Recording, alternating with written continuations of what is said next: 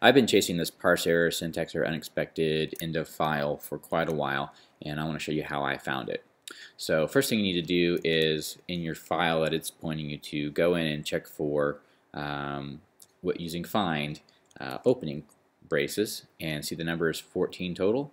And then I put in a closing brace, 14 total, so I know I'm not missing one in here right off. Could be something's off with the way it was placed in the code, but that'll give you a quick fix or a quick look into it. So I've got 53 and 53 on the parentheses. One thing to do is look at your opening tags. I have 8 and I have 8 closing tags. What the problem was for me was this somebody else's code that I'm inheriting.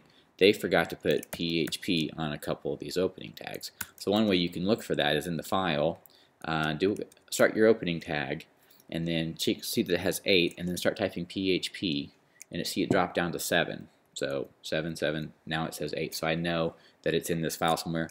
Another way to look for them in all of your code is to go down to your search, and you select the use regular expressions. You'll see it's kind of highlighted there, and then you'll need to escape the question mark, and then I had to use an escape new line because the code someone did a return right after there, and so adding a space after it wasn't finding it. So anyway, these are some ways you can find it. So I can do PHP and then Command S to save for me, and then come back, and my local is working. All right, good luck out there.